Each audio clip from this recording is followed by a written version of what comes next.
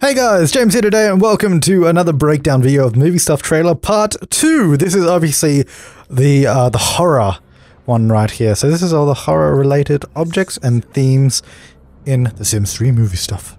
So nothing to look at just yet, this is just like a sort of a setup, sort of building up scene. That's pretty cool. I do really like the look of it anyways.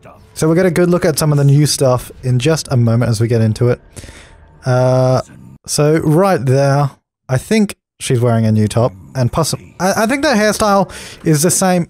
I know you can't see it very well. I'm not sure if we see it a bit better later. That hairstyle looks like the same one used in the Western theme as well. Oh, that was a bit awkward. I'm doing this in Premiere Pro, so sorry about that. But yeah, that looks like the same hairstyle before, so we know that's probably a new one. And you can see a few objects peeking if we peek through here, but we'll get a better look soon as well. So right here, that guy's wearing a new outfit, which is really quite odd and somewhat inappropriate as well. And so, here we go. So yeah, new. Hey, we're gonna go back here and have a look at these. So we got like the new outfit right there, that new sofa in the background as well. I believe that's new, anyways. Definitely looks new to me. And a new chair in the background, a new bookcase. I think. I really do apologize because some of these things I say are new and they're not, but that's honestly because I don't memorize everything in the game. That guy has a hideous, absolutely hideous monobrow. Like that. What is going on with that dude there? He's pretty gross. New outfit there too. A couple of new outfits here as well. Like this bow tie one is obviously like a new horror sort of theme going on here. And the stripy arms. You can see all these guys have got new outfits on. If you have a look at them there, they're pretty well themed. He's also a fairy as well, which is interesting. So yeah, we get a look at a couple of the outfits here. I'm not a style guru, so apologies for not describing the outfits themselves. So yeah, this is the second theme. That was the first one, the Western theme that we analysed just before.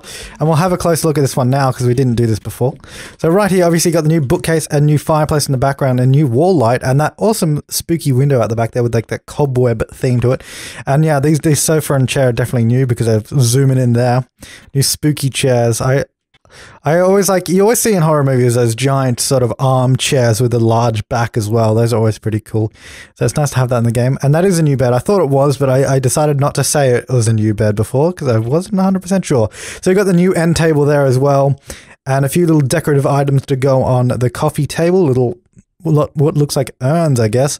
And I think it's that same hairstyle again that woman's got on. So that's probably one of the key new hairs that comes in the game. And I've obviously got new outfits on. And I don't know what is with the deal with all these inappropriate sort of S&M themed outfits going on, but I guess that can be classified as horror. So that's some movie stuff. That's Movie Stuff Part 2 right there. We'll have a look at heroes and villains very soon. Check back for that shortly.